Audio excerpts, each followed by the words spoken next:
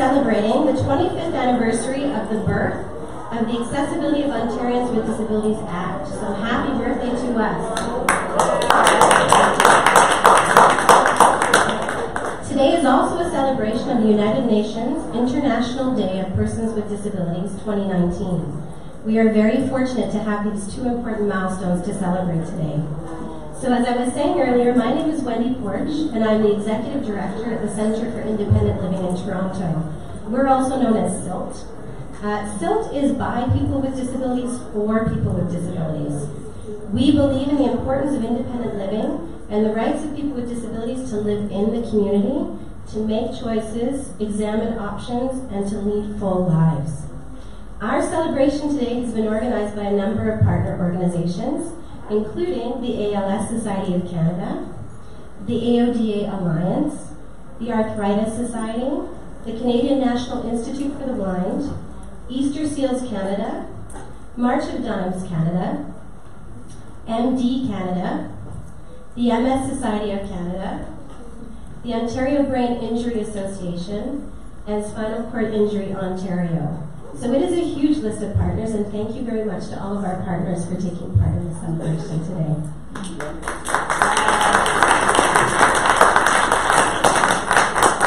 Thank you. And we are very fortunate to be joined by a number of MPPs today, including Minister Raymond Cho, who's sitting just to my left, the Minister for Seniors and Accessibility, who will be speaking a little bit later today. So today marks the 25th anniversary of the birth of the AODA, Canada's first disability-specific legislation intended to build an Ontario where people with disabilities are truly able to be part of the community. Here, around 25 years ago, a small group of determined people with disabilities came together in Queen's Park to develop the Ontarians with Disabilities Act Coalition to push for legislation that would eventually become the AODA. The passage of the AODA was a non-partisan effort, fueled by us, a grassroots movement of people with disabilities showing leadership and building a world that we want, one that is accessible and includes us. It is fitting, therefore, that the UN theme for today is promoting the participation of persons with disabilities and their leadership, taking action on the 2030 Development Agenda. The UN Sustainable Development Agenda calls upon the world's countries to leave no one behind, recognizing that disability cuts across all genders, all races, all classes, and impacts us all. The grassroots leaders of the AODA movement knew this 25 years ago and worked together to envision an accessible future. As CEO of a disability service organization, and as a person with a disability myself, I believe it is critical for us service providers to make it a top priority to uncompromisingly ensure that the voices of people with disabilities in the grassroots movement are heard and heeded in the halls of government and in the community. And so here we are today celebrating exactly that, the grassroots movement towards an AODA. This year, people with disabilities and government also worked together for the passage of an Accessible Canada Act, Bill C-81, Canada's first legislation towards an inclusive and accessible nation. So when people with disabilities lead the charge, and when we work together, we truly can change the world. But we still have work to do. So just as a personal story, I was born with my disability. And growing up as a kid with a disability, I never saw myself or my experiences reflected in the world around me. Can everybody still hear me okay? Yeah. Okay, good. So no matter what I was doing as a kid with a disability, I felt pretty conspicuous. I was very often asked, what's wrong with your hands? And I would sometimes say I was born like this. I would frankly sometimes say it was a shark incident while I was scuba diving with Jacques Cousteau in Lake Ontario. So it really depended on who asked. It got me big respect from all the 7-year-olds that I knew. But either way, the reason why I'm raising this is because I did not have a sense of community growing up. I didn't see anybody else like me. And this is important because what the UN Day, the International Day, means to me, it means visibility. It means that this morning I got to hear my 6-year-old son shout to his best buddy Axel across the schoolyard, hey Axel, it's International Disabilities Day. And that really happened. That's pretty amazing. It means that the world has acknowledged that the global 1 billion of us folks with disabilities exist. We are here, we are visible, and we deserve nothing less than full inclusion. And our numbers are only growing. Aging is the #1 cause of disability. And as David Lepofsky, he's going to love this, the wonderful great-great-great-grandfather of the AODA.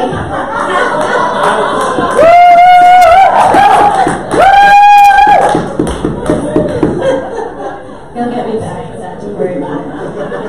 As he often says, you either have a disability now or you're going to get one in the future. So accessibility is good for everyone, and this is why we must celebrate 25 years of the AODA. But we still have a long way to go. And the great-grandfathers and grandmothers of this movement are seeing new, younger voices added to this chorus. We are harnessing the power of new leaders to carry forward these messages about the importance of visibility, accessibility, and inclusion. Today we will hear from government on the importance of working together to achieve the vision of the AODA, the sparks of which were ignited here 25 years ago. And today we will also hear from some young leaders in the grassroots disability movement who will tell us about their hopes for the future and how they will work towards a vision of inclusion. Listen closely, everyone, because while we are celebrating today, we all have work to do. And it is important that we make space for emerging and diverse voices and that we do this work together. So following the speeches today, there will be cake, because what is a birthday party without cake, frankly? Oh, yeah. So please stay to celebrate what we have achieved and what comes next. And so it gives me great pleasure to introduce to you our first speaker on the panel today, Minister Raymond Cho, the Minister for Seniors and Accessibility.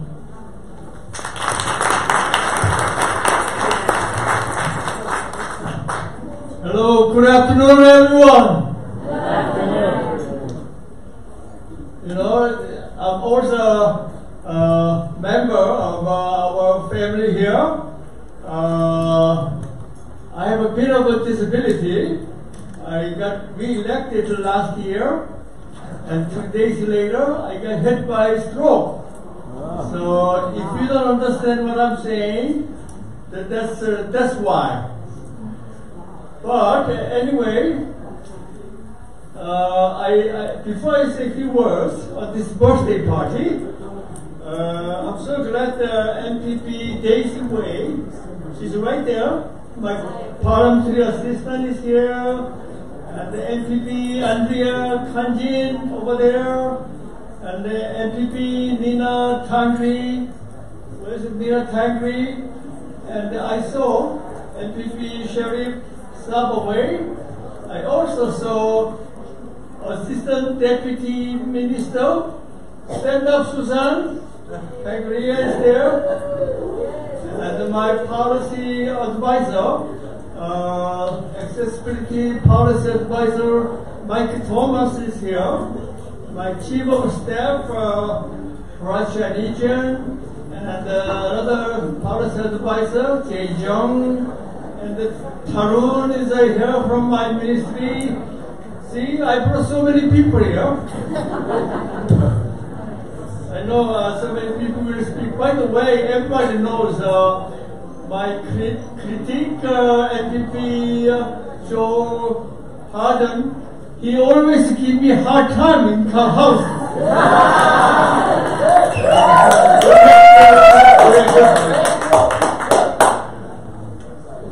Thank you, Wendy, for a nice introduction. It's a pleasure to be here with you all as we mark the United Nations International Day of Persons with Disabilities. I'd like to thank the many organizations that have come together to host this fantastic reception. Oh, I forgot, I volunteered to be a golf coach for David Lepofsky. So I make a public announcement. So I have to keep my promise.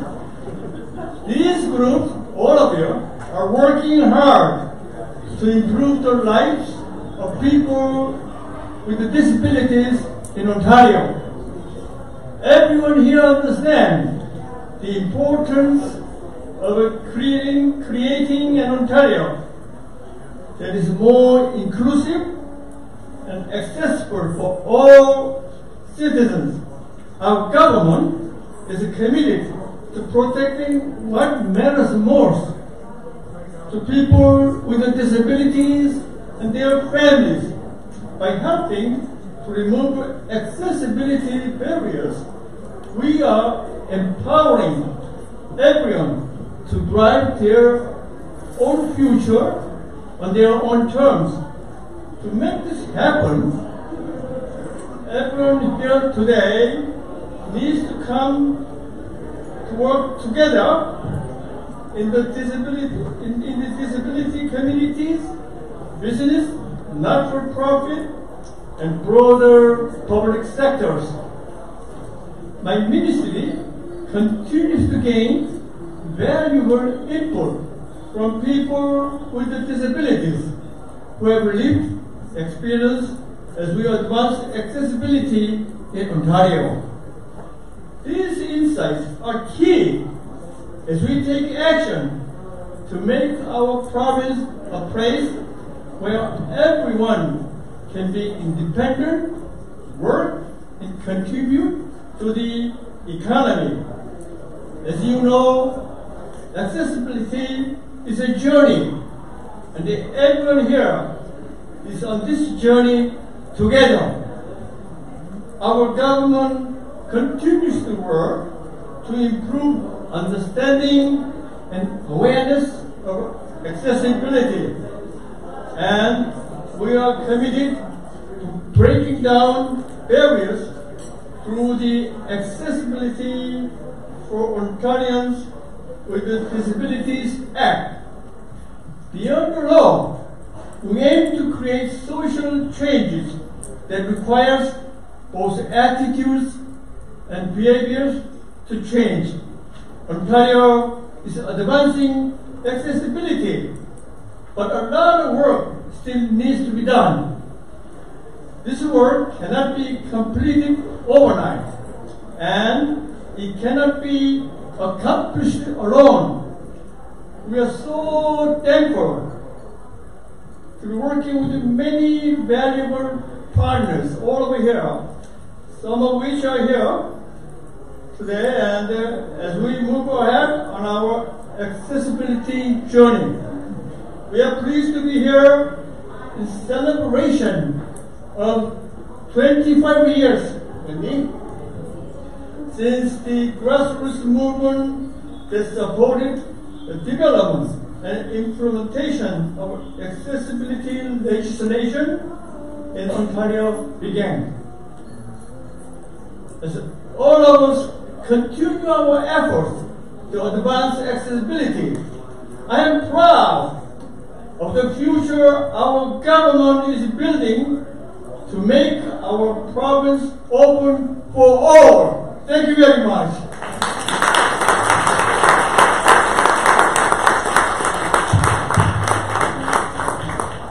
Thank you, Minister Cho. I'm very pleased to introduce our next speaker, Danielle Kane. Danielle, are you ready? Yes. Okay.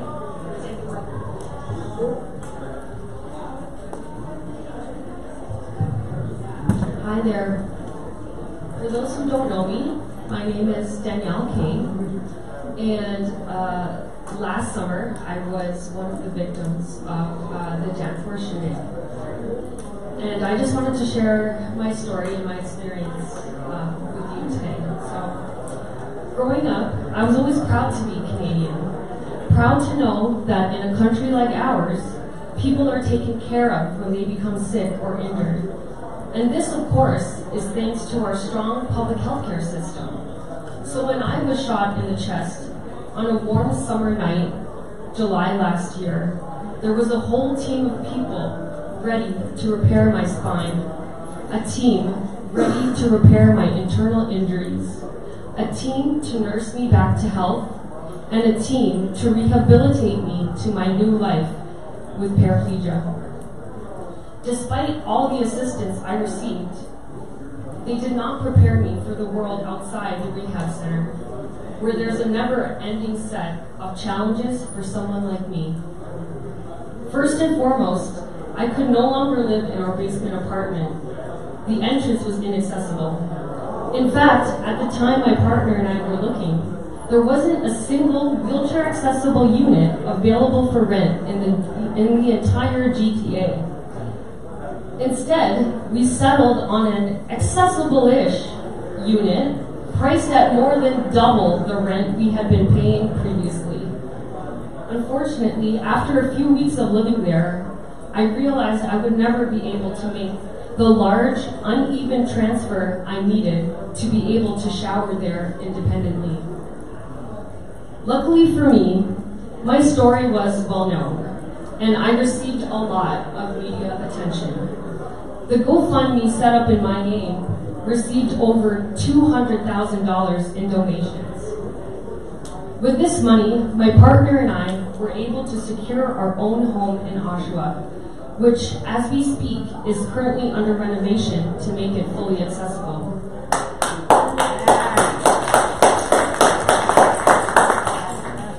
But not all folks living with a disability are so fortunate to be a headline. Many are living in inaccessible spaces where they just make do or get by. This is simply not acceptable. People with disabilities should at the very least feel comfortable and safe in their own homes. Throughout this ordeal, I encountered discrimination several times on Airbnb. Hosts rejected me upon learning that I am a wheelchair user, even after I assured them that their inaccessible space was actually accessible enough for me, considering the abundance of inappropriate accommodations.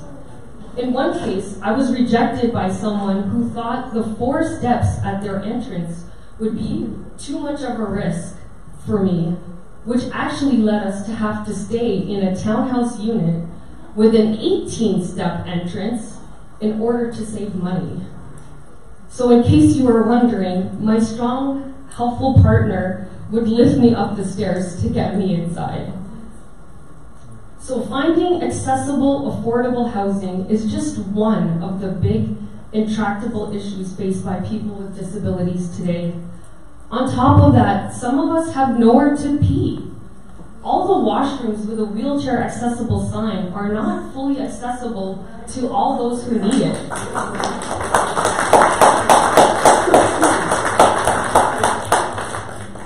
Some of us need an adjustable padded bench with the help of a Hoyer lift in order to do our business. And the typical accessible washrooms are simply not equipped. The lack of suitable facilities means I've had to organize my life around where and when I might be able to find a place to go. And this almost always means I cannot take a long trip or visit certain places without significant planning on my part. Throw on top of this longer wait times for wheel-trans, a lack of or abuse of wheelchair accessible parking, countless curbs with no cuts, entrances with just a few steps, buildings with no elevators, elevators that don't work, elevators that are overrun, and you are only scratching the surface of what people with a disability have to live with on a daily basis.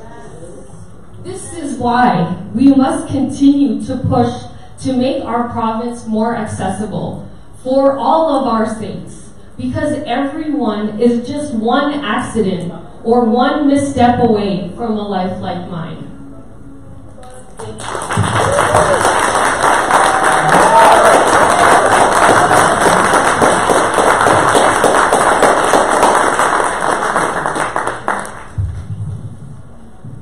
Thank you, Danielle. And Danielle, you're one of these young grassroots folks I'm talking about. We need to listen to your voice, and your observations on what we still need to be doing are very important. So thank you very much for being here. And I'd like to talk to you later, Danielle.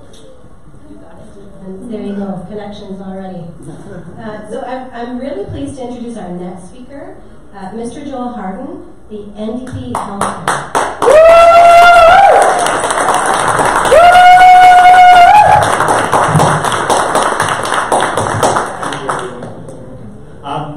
Well, I just want to begin from a place of saying it's a huge honor to be in this room with you.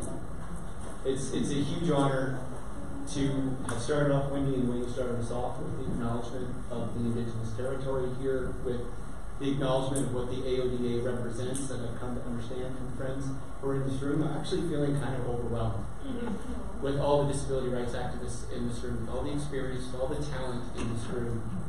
I am convinced that if we cut paths to incredible amounts of resources and found a way to divvy it amongst ourselves in this room, we could make this province more accessible by the end of the week. And I also want to acknowledge some of my friends who are in this room. Guy Bourgoin, I see you in the back. I think I see Lisa Gretzky, who's in here somewhere. It could be from Windsor West. Terrence Kernahan. If there are any others, there you are in the back. Any of my other colleagues who are here. Judith Monty-Farrell, Thunder Bay Anacopic. Am I missing anyone? Wave your hand. I'm going to keep it brief because, given what Wendy has said, I think the grassroots voices should have sway here. But I will say something, and it comes from my heart to yours. I know we can do better. I know we can do better. And I think the way to get there, as Jack Layton once taught me, is not up here necessarily. We have a lot of smart people who work for the government, who work for the minister, who do great public service day in, day out. They've mapped strategies. We got to go here. And I believe many movements in this province who have worked hard and tirelessly for disability rights have shown us a way through their stories. And I want to invite all of those organizations who haven't met me yet, who haven't been in our office yet. If you have a story you want to tell, my platform is not mine.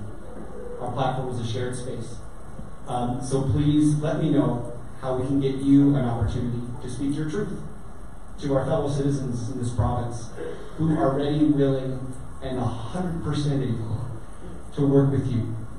We can no longer tolerate what Mr. Onley called the province of soul-crushing barriers. Today's our opportunity to work together. It's a birthday. It's a happy day. But it's an opportunity for us to say, by the time we meet again, let's make sure that everybody has a chance to be themselves. And they're ready.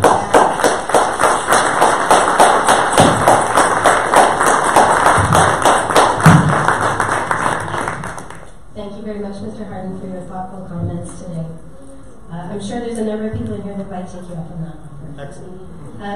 It gives me great pleasure to introduce our next speaker, Clara McIntosh.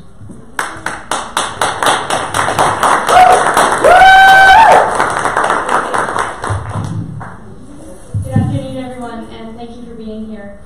My name is Clara Kirby McIntosh. I'm 17, and I'm a grade 12 student at Coffin Park Secondary School in Mississauga. I also have autism. I was diagnosed at age 4, yeah. Confirmation from my mother. All my life, I've been involved in social justice activism. In 2005, my parents co-founded the Ontario Autism Coalition. I've been going to autism protests and actions since I was 3 years old. I started getting involved in other issues too.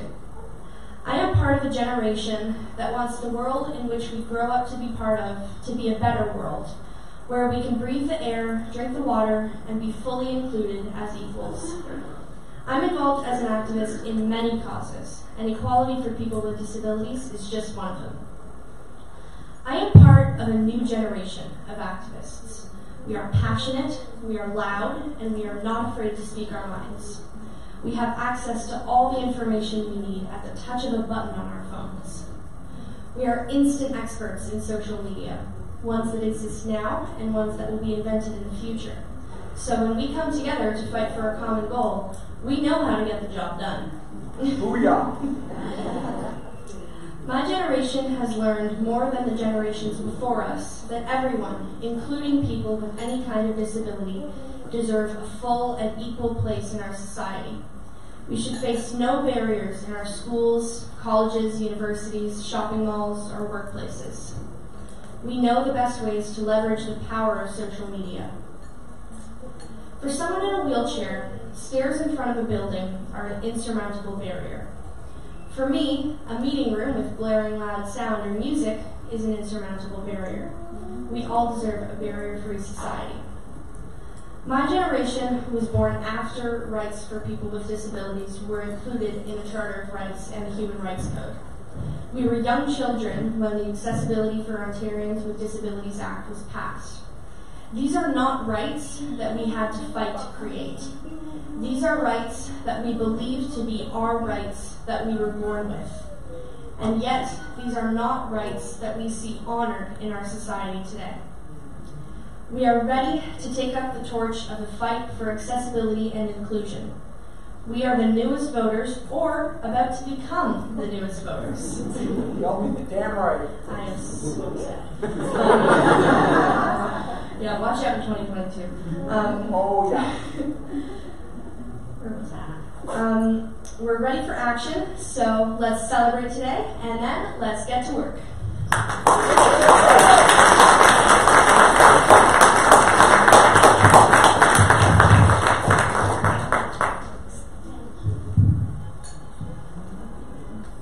Thanks so much, Clara, and more wise words from our young grassroots leaders today. I would like to introduce our next speaker, Abhijit Mane, the Deputy Leader of the Ontario Green Party.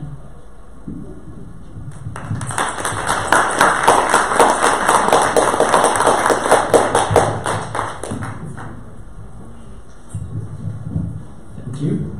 Hello, everyone. Thank you for having me here today. It's an honor to represent the Greens today on the International Day for People with Disabilities. Unfortunately, Mike couldn't make it here today because he had some work, but that's the problem when you're a caucus of one. So I do hope that you elect far more Green MPPs in 2022 so we can share the work. I believe that as well. Yeah. So firstly, I want to thank everyone for your relentless work over these 25 years to make this province more accessible. I work in the developmental services field myself with people with autism and Down syndrome and other developmental disabilities, and so I share your passion, your zeal, and your drive to do more. I think there's a lot to be that's been done in Ontario to come all this way, and by 2025, technically, all our buildings, all our documents, and our way of life should be accessible. But I don't know how true that is. Even today, architects, interior designers, landscape architects, and other other builders who design our spaces aren't being trained in accessibility. And that's on us as politicians. Our building code doesn't do enough. And even the AODA, which is a fantastic piece of legislation, doesn't do enough. Greens have presented our new ambitious housing plan, and we've made sure that it includes the fact that housing needs to be accessible based not just on the AODA standards, but the gap that exists between the minimums defined and what Human Rights Code is asking for.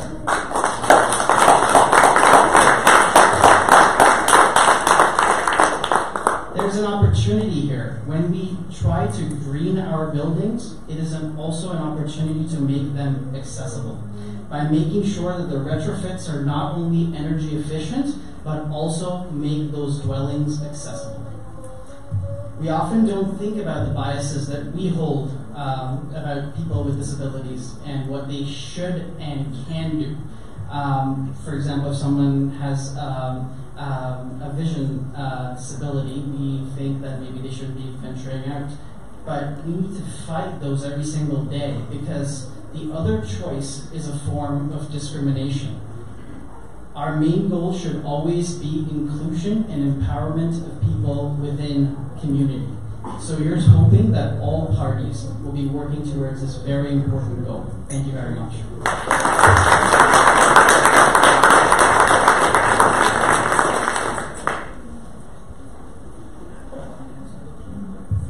You're working so hard today. Thank you. Thank you very much for those very thoughtful comments as well. I'd like to introduce our next speaker, John Fraser, Mr. John Fraser of the Liberal Party.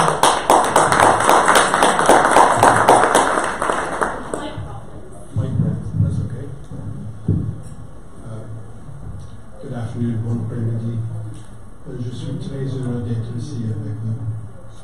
It's a real pleasure to be here with you today on the International Day of Persons with Disabilities. And I like to think of it in two ways. Well, first of all, I want to thank you all for being here and for your years of advocacy. And the two ways I think about it is it's a celebration. It's a celebration like a birthday. And so I mentioned the legislature, someone who taught me a lot. Her name was Linda Smith. She lived in Ottawa.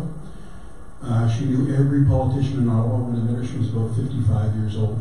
And she had a developmental disability, what I preferred to call an exceptionality.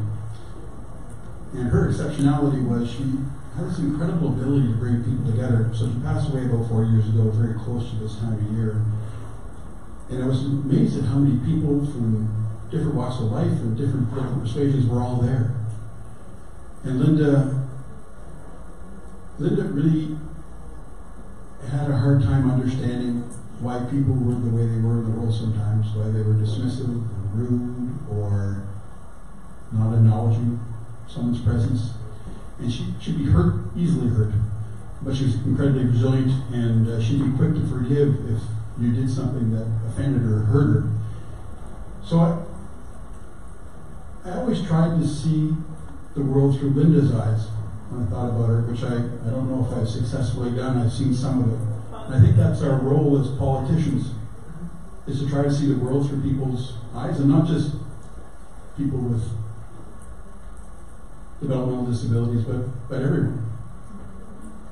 And that's what you do when you come here, to help us see it through your eyes. And I've seen that, it's an interesting thing that, it's not interesting, it's kind of awful. We're still talking about accessible washrooms, and it's 2019. My father-in-law just passed away recently, had a wheelchair, and for about 4 years, and we take him out every Sunday. We couldn't call and find out, as many of you know. We couldn't call because they said, yes, we have it. You had to go and scope the place out first, right? And every once in a while, you get to a place where you not even lifts, but you could get around a corner, and that's amazing to me, that there's not an ability to help people guide themselves through life, where business owners don't have a standard where people can rely on that. And so he helped me see that, not quite through his eyes, but I understood his frustration.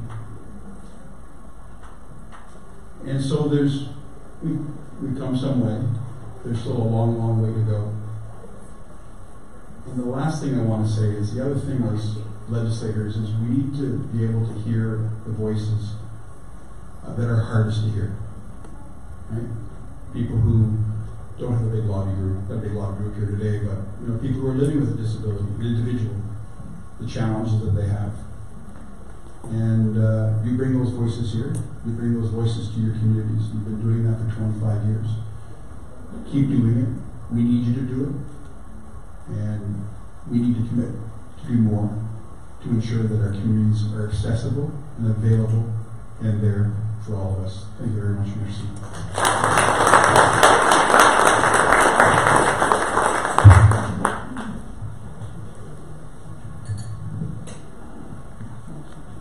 Thank you very much, Mr. Fraser.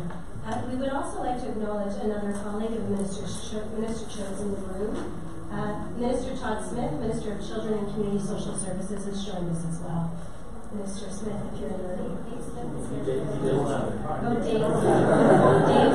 and Todd. Dave and Todd, okay.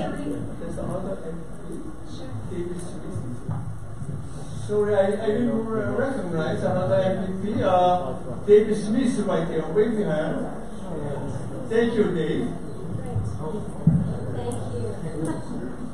It really means a lot to have everybody come out and join in the celebration, our birthday cake today. So thank you, everybody, for being here. So finally, this is our final speaker of the day. It gives me great pleasure to introduce David Leposki, the chair of the AODA Alliance, and as I said earlier, great-great-great-granddaddy of the AODA, to provide us with some closing remarks and get us ready for some cake. So over to you, David.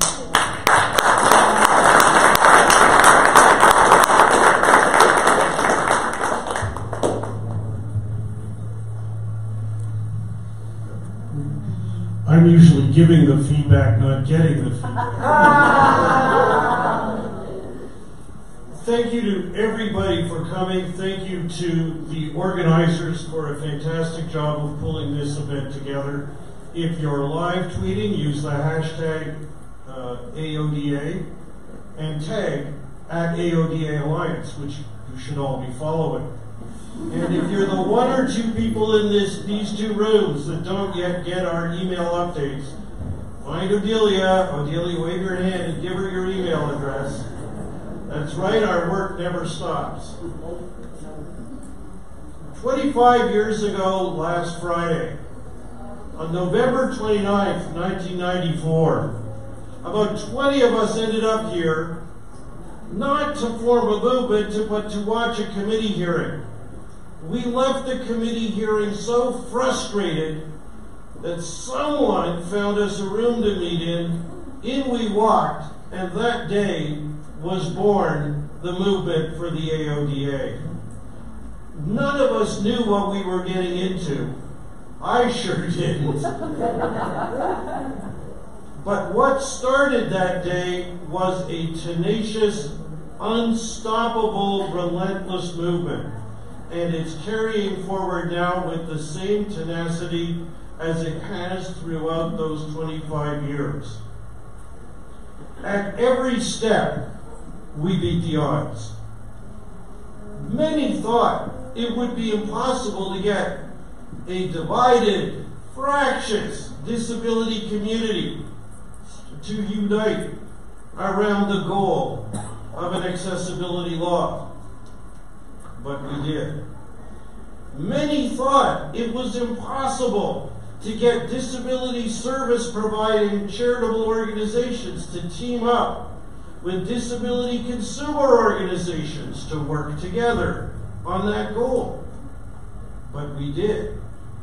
Many thought that disability service providing organizations wouldn't want to rock the boat at Queen's Park by insisting on legislation that fully honored our rights. But they did. Many thought that when we began this campaign, a media that did not know about us would pay no attention. But with our efforts, they did. Many thought that we could never get a single political party to make commitments to us on our agenda. But in every provincial election since 1995, at least one, two, or all three did. When we were offered weak legislation early in our campaign, many thought, some thought, if we turn it down, we won't get anything better. But we did turn it down, and we did get something much better. In 2001, when a weak accessibility law was passed in Ontario, some thought, we gave it our shot, no one will touch it again. But we carried on, and new legislation was introduced and passed in 2005. Many thought that it would be impossible to get three political parties that cannot agree on the time of day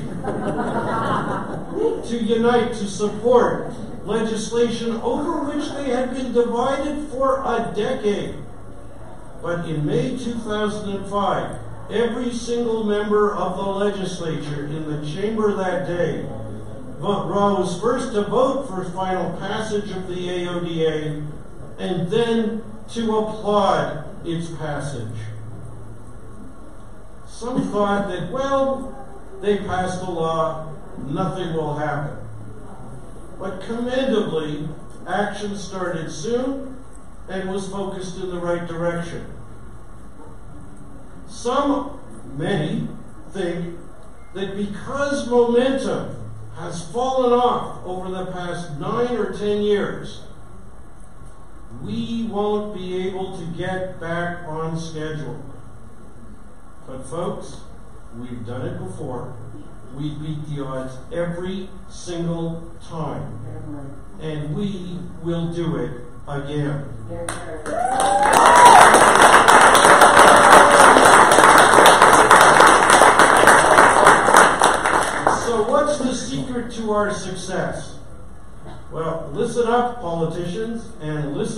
disability community organizations, and listen up, individuals. Listen up, everybody. We already know the secret to our success. The secret to our success is not, and I emphasize not, some loudmouth, balding, blind lawyer who writes a 100-page document and calls it a brief. The secret to our success is every single individual who has a disability or will later get a disability who takes this challenge on, who gets on Twitter even if they don't know how to use it, who phones their member of the legislature even if they don't know who the heck they are, who writes a letter to the editor, who goes to community events like this, and who keeps the pressure on. It's been going on for 25 years, and it started with only 20 people and a budget of 0. So, let's look to the future. Some of the people who fought in this campaign, wonderful people, did not live to celebrate this 25th anniversary. There's so many I could name, but I'm only going to name a couple. People who I had the privilege of knowing, working with, and becoming friends with.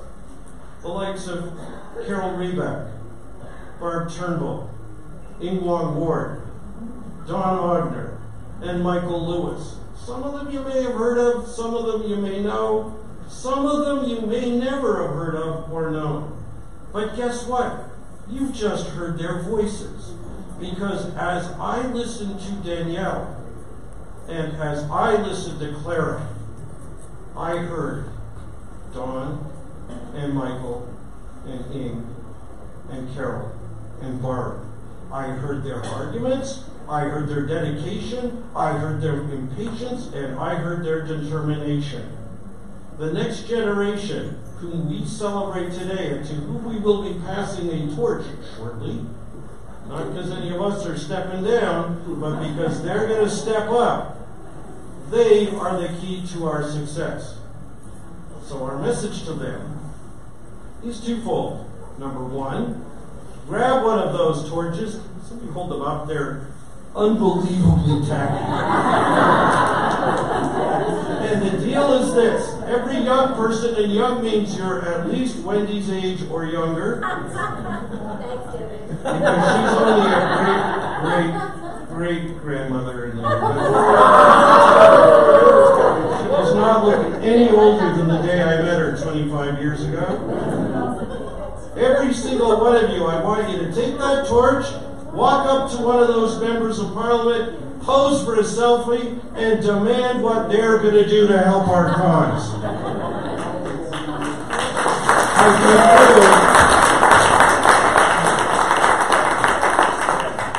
I conclude by a message to the next generation, a message that came to all of us over the past 25 years, that I got in a fortune cookie. The day in May 2005 when the AODA was going to have its final third reading vote, we knew it would pass. We knew it would pass unanimously. Before coming here for that ceremonial and powerful moment, I went out to lunch with a buddy who had no involvement in our cause, a colleague from work. We went to a Chinese restaurant, and at the end of the meal, they gave me a fortune cookie. Now, sadly, the fortune was not in Braille, because it would have had to be a fortune cake, which I wouldn't have minded. But I passed the fortune to my buddy, and he read it to me. That fortune's message spoke to all of us who campaigned for that law from 94 to 05, to all of us who campaigned for the past 15 years in a battle to get it effectively implemented, and to all of you who will take the torch up today. And I conclude with the words of that visionary fortune cookie. It said, every great accomplishment is, at first, impossible. Thank you all very much.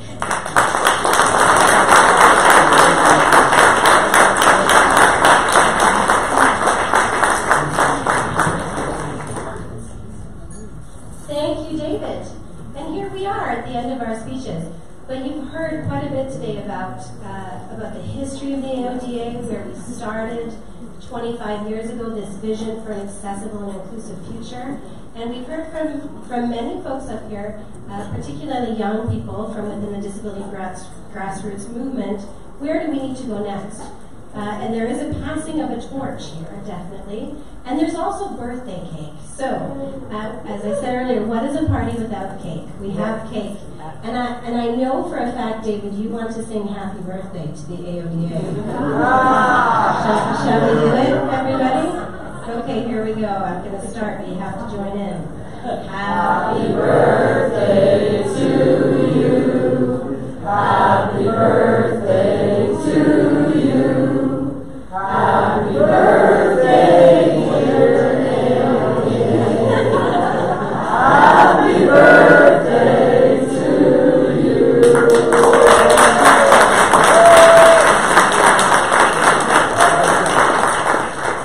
Please stay and celebrate with us what we have accomplished so far and what we will accomplish in the future. Thank you very much, everybody.